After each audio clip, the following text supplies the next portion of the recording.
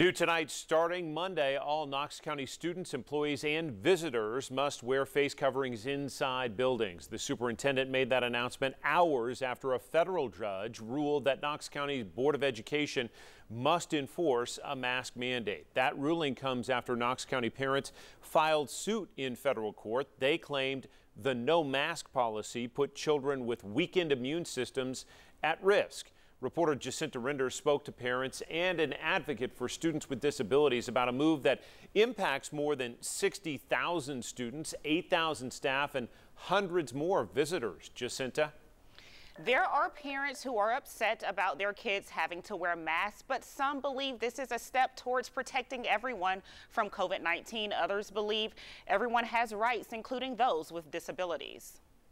So I am grateful that we have this moving forward. I'm very, very happy to have seen the judge take the side of science and protecting the community. Those are just a few opinions of some parents that have kids in Knox County schools. The decision from the judge comes after parents filed suit in federal court claiming their immunocompromised children were at risk. Judge Greer says he considered the Americans with Disabilities Act as the basis for his decision.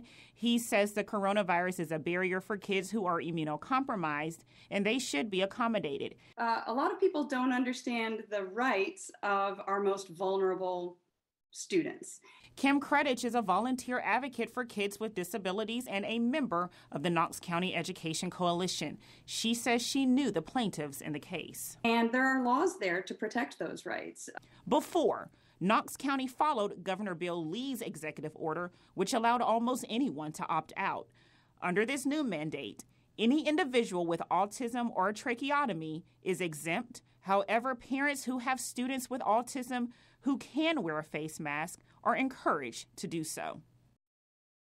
This coming Monday, anyone in a Knox County school building or bus will have to wear a mask. People with documented medical disorders may be exempt pending court approval.